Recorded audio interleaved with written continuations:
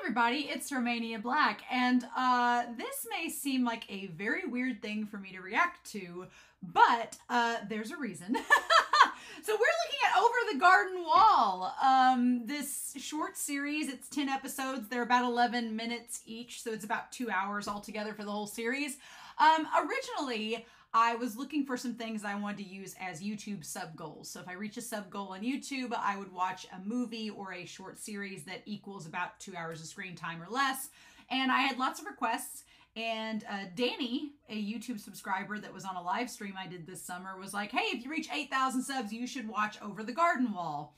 I said yes, because it sounded intriguing. And lots of people were like, oh, it's great. And then when I went to go find it, I was like, oh, this is not an anime.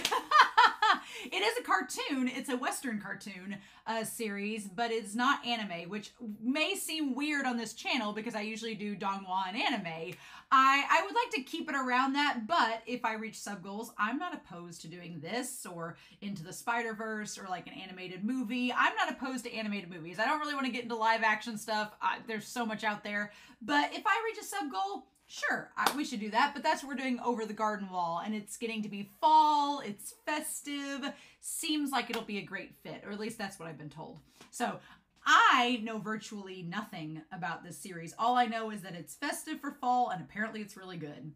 That's all I know, and that it's a Western cartoon, but that's it. So I'm excited to see what is all entailed, but thank you all on YouTube, on Patreon. 8,000 subscribers is insane to me that you all want to listen to this kooky teacher talk about anime and manga and just share her crazy shipping thoughts and things like that. So I really appreciate all the support. I would love to keep doing sub goals like this and watch movies, whether it's a Western cartoon movie or an anime or donghua. I would love to do that in the future. So hopefully that will continue, but I'm super excited to dive into this. The only reason I really know about it is I know Semblance of Sanity, that is another reactor group that I've watched before. I know they did reactions on this a while back, but I don't remember much about it. I didn't watch it, obviously, because I figured it might be something. I thought it was an anime, so I was like, oh, I'll eventually watch that. But here we are, so cheers. But it's a little bit cool outside. The fall weather has kicked in. I've got my warm mug of coffee, and I'm ready to sit down and just watch this straight through. My plan is that we're going to do the reaction down below. That's going to be the entire series straight through, and then I'd like to go back in the discussion and maybe tackle it episode by episode and as a whole, which is going to be, again, very unlike what I'm used to. Watching multiple episodes of something in a row, this feels wrong. But it's fine, right? It's fine. So yes, but I hope y'all are excited. I can't wait. So we're not gonna waste any more time. We're gonna dive right in and see what happens in this series and see what it's about. Should be fun, right? And we're gonna do that here in 3, 2, 1, and let's go.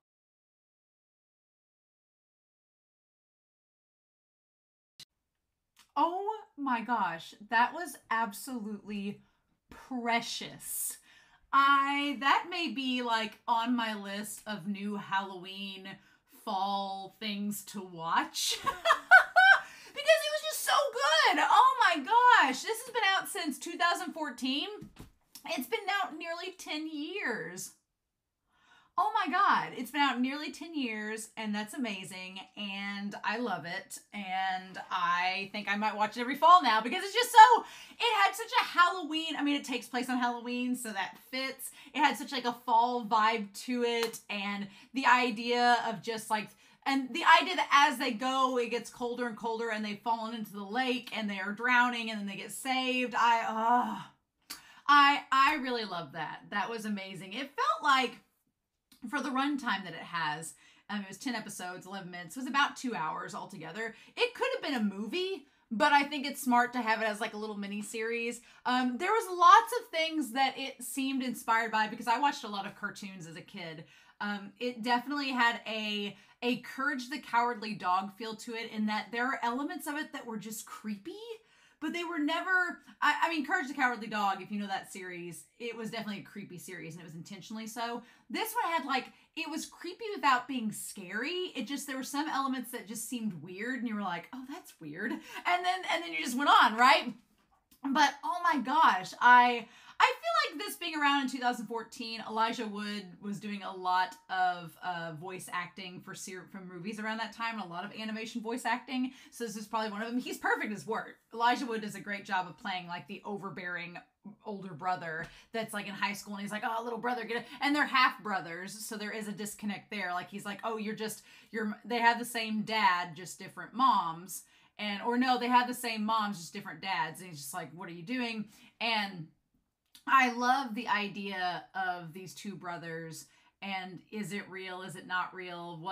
Was the unknown a real place or was it not? It kind of has a very Wizard of Oz feel where you don't know in the end if it was a real thing or not.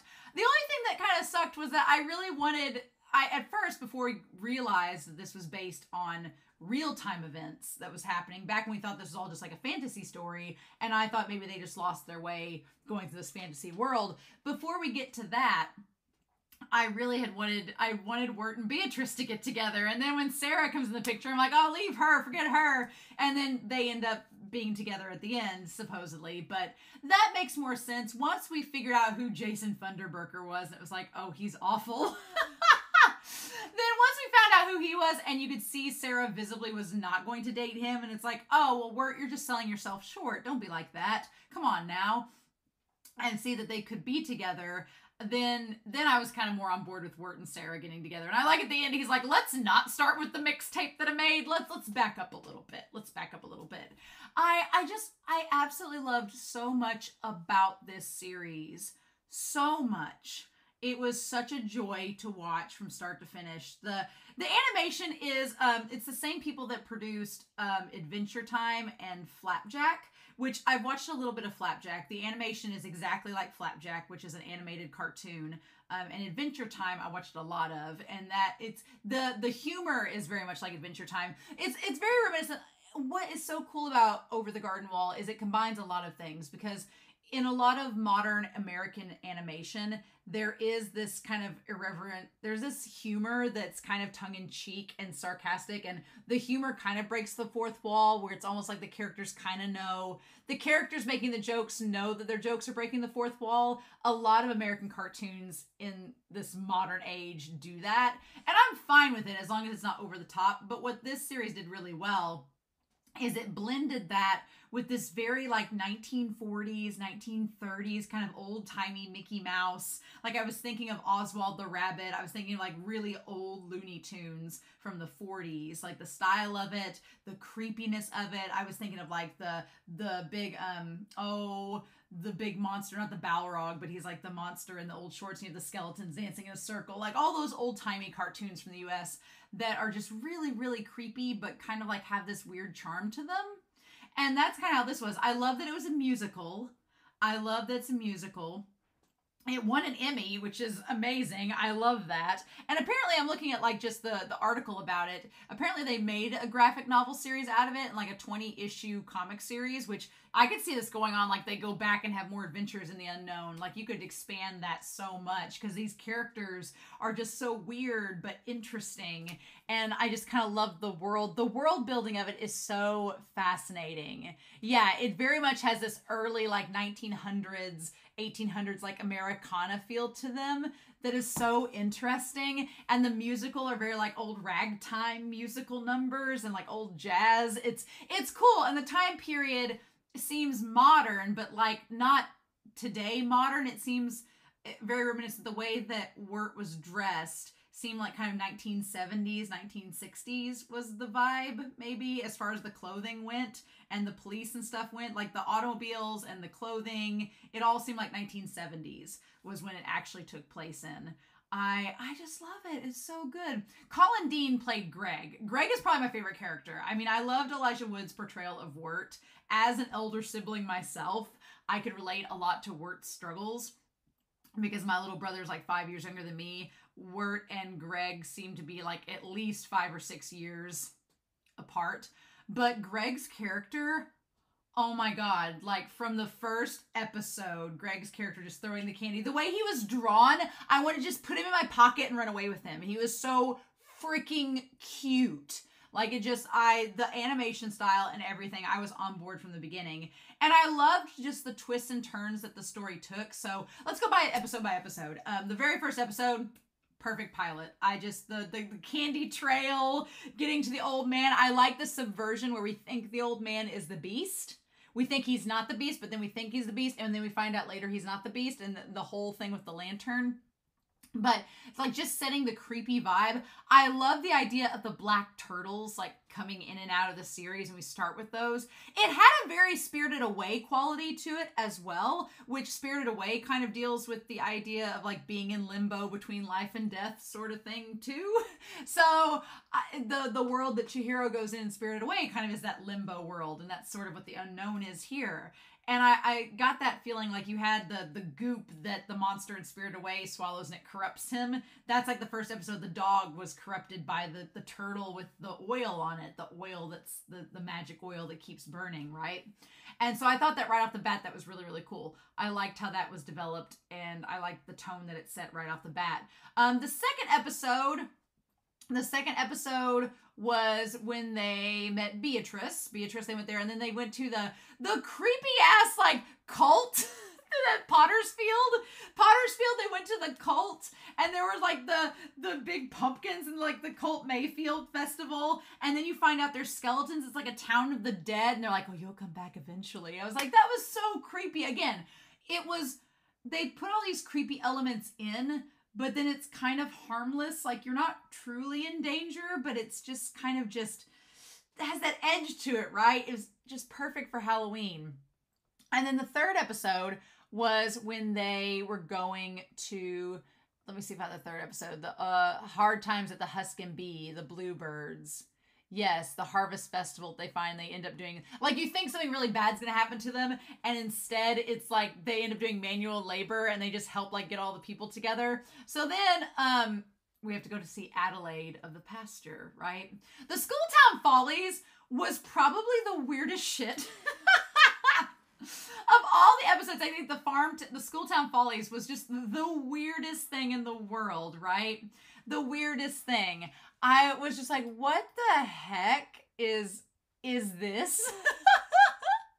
It was great. I really loved it. It was just, the creator of it is Patrick McHale, who did Adventure Time. But yeah, the Schooltown Follies, where you had the old lady, Miss Langtree, and her benefactor father, and she's got old Jimmy Brown. Jimmy Brown was played by Hank Hill from King of the Hill, which that voice, it's so iconic. You can just tell what it is. I was like, what the heck? But just like the animals, like, oh, who knew that a school for talking animals wouldn't be profitable? And then the little potatoes and molasses song, that was so adorable. It was very like old-timey cartoons, and that callback, it was just absolutely wonderful. And then we get our first like trip of songs of the Dark Lantern. So we go to the tavern. The tavern people warn the brothers about the beast, and that it'll turn people into trees to burn the oil for his lanterns. That episode was really creepy. Not because of the beast stuff, but because all the people in the town, like in the house, they all had a job and all had a duty. And it was like they were trying to convince Wirt that he has to be a specific person and fall into a niche, and that he has to do this niche job. And for a hot second, I thought that it was going to be like a Courage the Cowardly Dog kind of fake out, where the people in the tavern were all trying to trick Wirt into becoming one of them. There's a lot of moments in the series where it's trying to like make Wirt and Greg become one of them, and they resist throughout the whole thing. But for a second, I thought that the tavern people were trying to convince Wirt to become like a certain person, like, you're going to become the lover, or you're going to become this. And then Wirt was going to start singing a song with the tavern people, and then Greg was going to have to like get him out before he like turned into one of them or something. And that's not what ends up happening, but it still has that like creepy, you don't exactly know what's going to go on. And then we find out Fred the horse can talk. And Beatrice has had a spell cast upon her, a curse, which is interesting. And so, yeah, they end up getting away from the woodsman just long enough, and the woodsman is convinced that his daughter's soul is in the lantern, and he has to cut down Edelwood trees to keep her alive. So, and then episode 5 is Mad Love, where they go, oh my God, they go to pretend to be nephews of Quincy Endicott, the tea man. That episode was just bonkers because, like, you find out the two people that are so rich, the rival tea makers, their mansions are so big they connect and they never realized it and they thought each other were ghosts. And then they fall in love. I like that along the way, it was like, okay, it was sort of like Wizard of Oz where we had Fred the horse. He ends up finding a purpose being the tea horse for the Endicotts and the one woman. And then you have the frog that goes from being Dr. Cucumber to Benjamin Franklin to George Washington to finally Jason Funderburker. And he like finds a contract playing music on the frog boat, which the frog boat had a very Thumbelina vibe to it. It was like Thumbelina meets Mark Twain. Had a very like vibe with that. But I'm here for it. And then Beatrice, obviously, she gets to go home with her family, her giant bluebird family. And it's just really good. And the idea of 2 cents. I loved Beatrice and Wirt's developing relationship. I feel like even now that we know that it supposedly was a dream, although the frog at the end has swallowed the bell, so what do we do with that? But I like the idea that Beatrice kind of represents for Wirt him talking to a girl and making that connection with her and gaining confidence in himself, because that's the thing. Wirt is not a bad person. Like, he's, compared to Jason Funderburker, he's a catch, and he just doesn't realize it. He doesn't have that confidence in himself, and you want him to feel confident so he can ask Sarah out. And I feel like Beatrice, in a lot of ways, Beatrice was a manic pixie dream bird. She really was.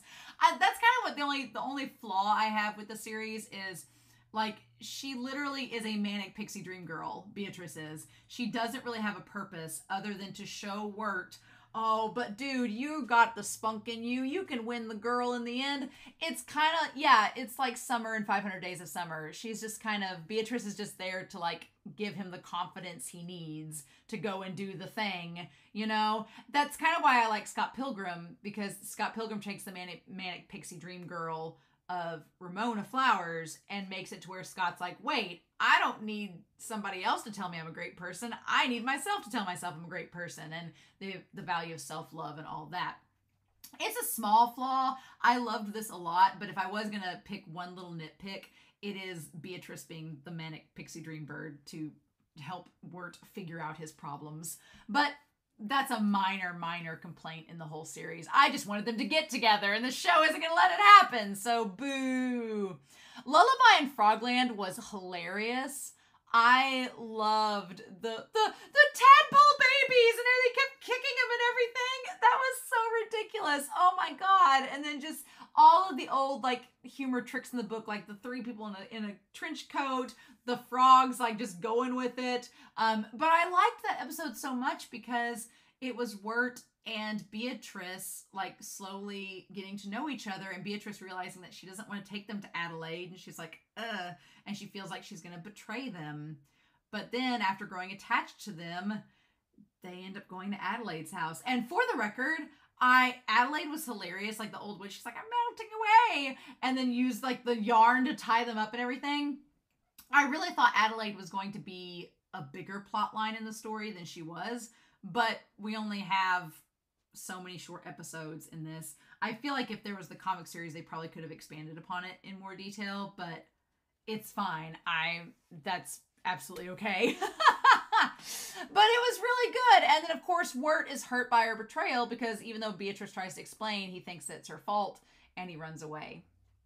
And, you know, a lot of this is kind of Wirt's coming of age of realizing that he needs to take charge and be a leader and become like a more independent person and like someone that's confident in himself. And then Greg's, you know, and to be a bigger brother and to help his brother, you know, Greg. I also got like lots of Hocus Pocus vibes where Max is kind of like Wirt, where he's the big brother that's like kind of has a little sibling. He's like, although Wirt is a lot nicer to Greg than Max is to Danny in Hocus Pocus. But by the end of the series, both of the older brothers kind of realize they have to help out their siblings and be the big brother. And that's kind of like, this had a very old school storytelling feel where the woodsman's like, you're the older brother, you have to be responsible. Like, that should have been the sign that it was all a dream and that it was just him learning these life lessons as he's passed out in a lake. The ringing of the bell is, I don't know, picking my favorite episode. Ooh, that's hard. The ringing of the bell, Auntie Whispers, is played by Tim Curry. The Tim Curry. the great Tim Curry, who has voiced so many amazing characters from my childhood. I love Tim Curry so much. And he voices Auntie Whispers. I was like, oh. That was such a great reveal and twist too, because you think Auntie Whispers, again, we talk about Spirited Away. Auntie Whispers has this like big Yababa, like just creepy design that looks so freakish and abnormal. But then you find out it's Lorna that's the one we have to be afraid of. She's got the spirit, and Auntie Whispers was just keeping her in line with the bell. Oh my God, it's great. It's great. And then in that episode, I like that this story followed like the structure of, by the time we get to episode 7 and 8, or chapter 7 and 8, that's kind of the turn in the story towards the climax, right? Where we see that Wirt is starting to lose hope that they're ever going to get out of the unknown, and he's starting to lose his way, and the beast is liking this. The darkness is liking that. Which honestly, now that we know that they were sinking into the pond, around episode 7 and 8, when it starts getting snowy outside, is around the time they're starting to die from hypothermia in the lake and drowning. And so it's kind of fun how to see the story take that turn, right? That Wirt begins to lose hope. Then we have Babes in the Wood, which I feel like this is Greg's turn to see what he's been dreaming about this whole time while they're drowning. And we see that he that one felt very old school. I mentioned it in the reaction. It felt very old school. Like I was thinking of Unico, where like the winds and nature as personification. The old 1960s, like claymation, Western animations all had like personifications of the elements, like Jack Frost and the winter winds were personified, and it had that feel to it. And it was so, and even some of the animals there had a very 1930s Disney feel to them, the way they were drawn. It was very cool, but I liked poor Greg, like making a deal with the beast to trade his life for his brothers. Like the brothers like sacrificing each other to save them. So good. And then Into the Unknown and the Unknown. Those two episodes back to back were so good. Like just going back to the present, seeing Wirt like putting his mixtape together for the person that he likes. And the fact that it was poetry and clarinet music, I was like, oh God, buddy. High school woes. And then it getting into her jacket and him going off to find it, and Greg like getting them caught, and then they go over the garden wall and they jump to miss the train and end up in the lake. Like it was just such a great it was a nice little before we face the final, battle within the unknown. We go back to see how we got here. Like that was such a great narrative tool to start out where we don't know much about the world outside of these two boys in this fantasy realm. And then the penultimate episode, we find out, no, it's been taking place in real time. This is just like a Wizard of Oz dream world that they're stuck in. And it's like, okay. And then we have Beatrice navigating Wirt to try to find Greg. Greg's been I love Christopher Lloyd as the woodsman, and him seemingly chopping up the trees to like feed the soul of his daughter that's stuck in the lantern, who's not been lost all along. She's there. And then, God, I love that the beast is like taken on by Wirt and them, and they find out that he just needs the lantern lit so the beast can live. There was a moment where the lantern like flashes on the beast and it looked like it was like inside out, or there was something creepy about it. I was like, oh no. There was a moment where the beast looked terrifying, and you just got a glimpse, the littlest glimpse of it, the tiniest glimpse. That's all you get. But it was like the littlest glimpse of the beast, and it was terrifying. And I was like, oh, okay. But it had just like that feeling of being uncomfortable and uneasy throughout the entire series, but it was funny and it was cute and it was very festive and fall and Halloweeny, but there was just enough creepiness to give you that little edge of unease. It's like, yes, there's just a little bit that you're like, I don't know if I should question this, if I should be worried about this. I guess not. Like, it was just so good. I loved it. And then Wirt and Beatrice say goodbye. The beast, they resist, the beast lies, extinguish the lantern, and the beast is no more. And then Wirt and Beatrice say their goodbye, and Wirt wakes up in the pond, pulls Greg out, and they end up getting taken to the hospital. And we go back to the present, and it felt like the end of a labyrinthian story where Wirt and Sarah, they get together, Greg's okay, telling all the stories with his frog, and then we see like all the residents and what they've been doing after the beast is gone. And then Greg puts the stolen rock back in. I love rock facts. Greg was just so freaking cute. He was my favorite in this whole thing. I loved Greg so much. Every time Greg did something, I just wanted to like praise him.